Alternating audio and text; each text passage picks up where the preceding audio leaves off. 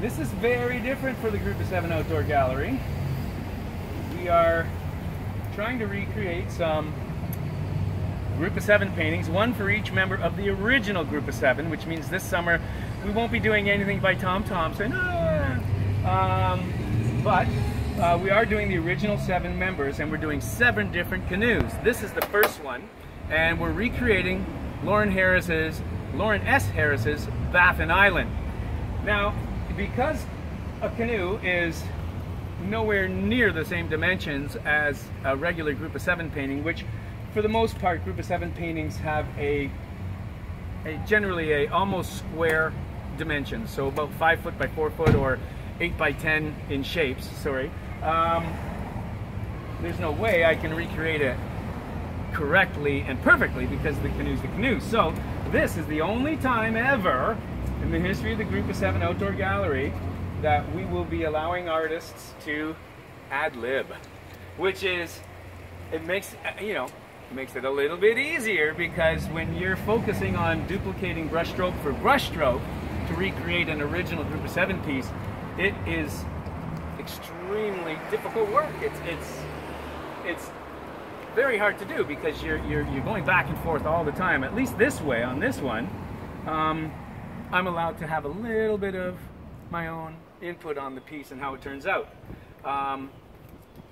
The interesting thing is that, again, this is a canoe, and we are using marine paint.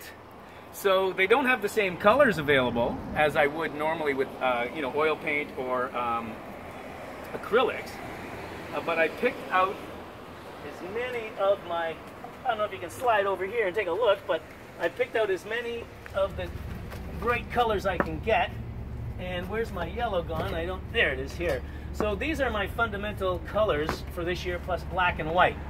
So I would have really liked a much brighter yellow, almost the color of the lid as well, or of that sticker there. That would have really helped. And a pinky red would have been perfect too. But they didn't have them. So I'm going to have to work with what I got.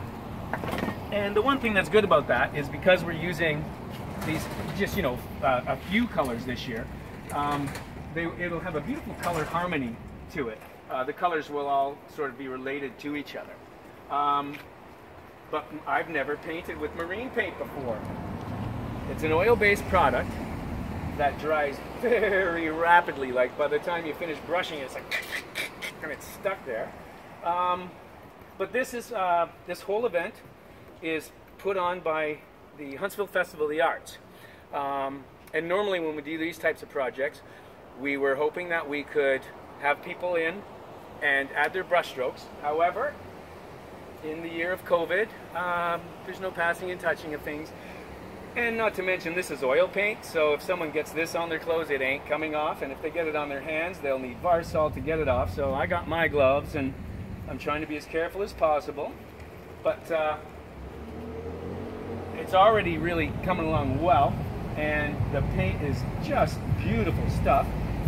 And we were helped out by a marine paint specialist named John Gall from John's boating shop. He got us the paints and sort of gave me some pointers on how to use it properly, which was amazing because I've never worked with it before. And so here we are trying to recreate Lauren Harris's Baffin Island. And the cool thing about this is these are kind of more what Lauren Harris is known for, his north of Superior and his Arctic paintings and his beautiful mountain paintings, the very serene, calm, and beautiful pieces of art.